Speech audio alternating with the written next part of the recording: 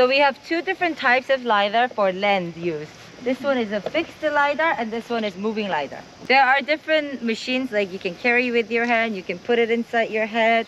So depending on how accurate you want your information, you get to choose what kind of LiDAR you want to use.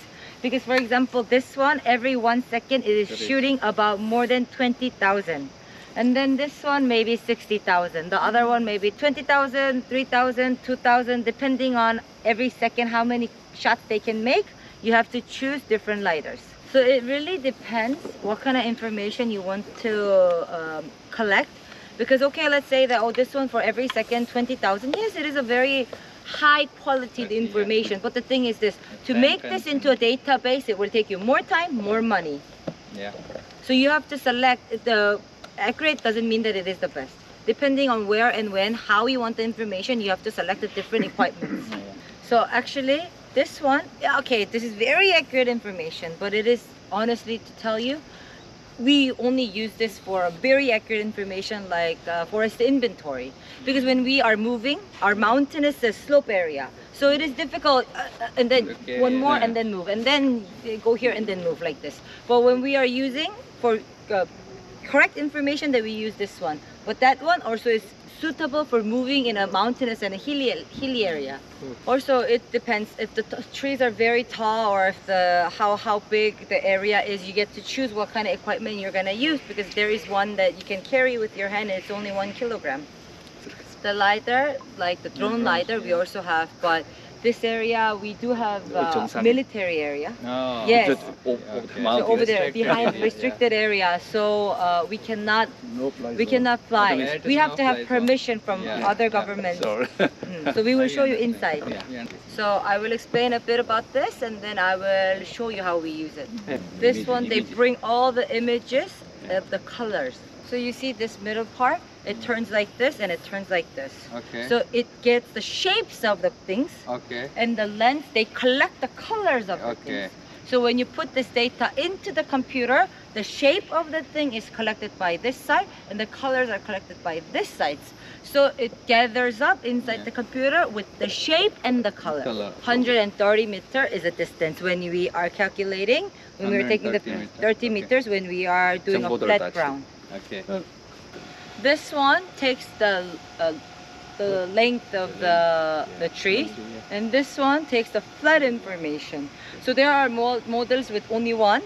Then that means the information about the length, like the height, it will be not that accurate. We do some settings here. How many times you're going to shoot in 1 second. So also you can select. I only need the shape of and the volume of it. Then you can select. Oh, this other things I can eliminate.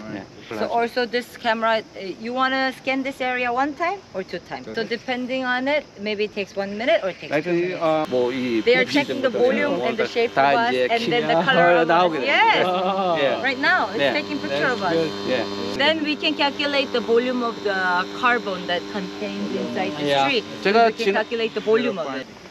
When they move, it tells us how we are moving and which path we are taking. 저기 이제 돌아보겠습니다. Now I'm going to make a turn. 그렇게 한 스캔 돼버리면 He's 뭐다 gonna 스캔 돼버려. scan all around here. 네. 지금 이동되는 여기 이동되는 경로가 여기 You 보여집니다. can see that he is 지금 이동되는 패스웨이가 이동하면서 찍는 게 This one can collect video information, video information Yes. and color volume and information, color, color, video. volume, video. video, 360 360 angle. Yeah. Okay. So So we have a LiDAR inside that I want to show you. It is about 300,000 USD, and it is because it can take a picture not only from the corona, at the top of the corona, but also it can it's like X-ray. It can see through, and even the roots. So depending on what kind of information you need, but the drone the LiDAR that we have inside, most likely the drone data only can collect information of the volume of the outside. But that one is like see-through. Can see through, so can calculate more accurate information even underground. Okay. So depending on what kind of LiDAR we have different ways of using that LiDAR in the spots. So The first machine, you must use it as a dots, and then the second machine, you have to use it in a line. We do this kind of analyze too, to have the most accurate information. So I wrote a paper about this kind of, the way of how using the LiDARs, which is the most correct and efficient way of using it. So SI Journal, you can search my name and read the paper if you want. Yeah. I would like to share this information with you guys, the video that when we were scanning inside our arboretum behind our institute. If you select the tree, we can move to that tree rapidly. We're gonna move and we're gonna select the information. So if you click the tree, you can find out how tall is the tree, how thick is the tree in the distance of your heart, and where it is located, and what kind of treatments that the trees have. All this information can be there, and we can research it. So this system, we do a monitoring for preventing any kind of forest disasters, and also for forest health. We have in Korea more than 400 places where we get the information of the meteorology. And then this, the information we collect every 1 minute, and we share this information at the inside the internet. We share this with the people. Why we give so much information or importance of meteorology inside the mountain is because our country, Korea, is covered by mountainous areas. So to prevent any kind of forest disasters, we collect this information. So there are two big things that we do. The first one is we prevent or we pre-calculate the percentage of forest fire and erosion. This is when, this map is for erosion, like we can prevent the erosion, like we can pre-calculate. And then the other one is forest fire. And then the right side is because of the forest fire. So we collect this information as a database for the prevention of forest fire and erosion control. Most likely when we talk about drones, we only had cameras on it. This one that you see inside here is a drone plus LiDAR sensor at the bottom. There. Okay, there are many different kinds of companies that they produce this kind of drones. And the one that we saw from outside is Leica. And the sensor that you see here, the LiDAR, is made from Austria. Legal is the name of the company. So this is about $30,000 US, and but only the drone. That means more than 90% of the cost of that thing is because of the LiDAR camera.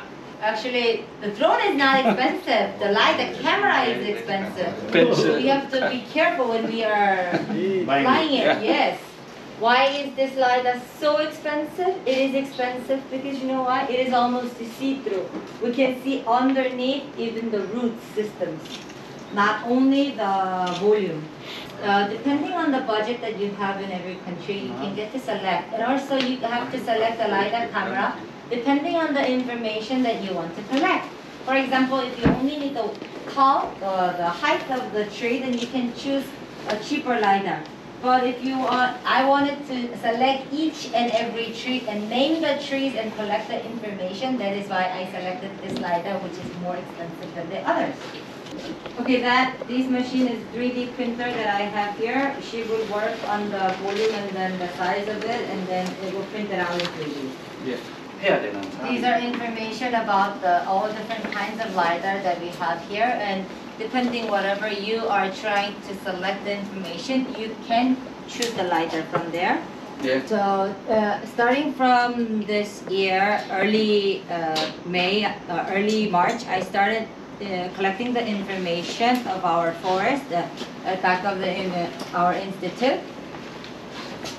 So every tree outside has its name and its number, so we can check the weight, the height, and the size of the chest, the length, and the corona size, and then crown size, and then diameters, the volume of the crown, and then the tree height.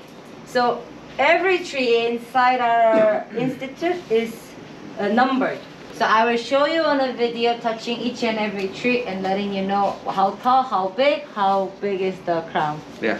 Right now, the Ministry of History and Tourism, they are collecting information of our natural treasures, like tree natural treasure, and we're collecting the information of these trees. So last year, when we were doing the National Forest Inventory, we used different kinds of drones, which is a fixed drone, and then flying drone, and drone lidar, and aero lidar, and moving lidar to collect the information. We can cut the branches, or we can cut the tree. We can select one by one and get the information, individual information. Yeah. So depending every scientist can collect this information about Yeah. what they need. So this information of the trees, we can receive them, the height and then the length and so on by Excel and calculate it easily.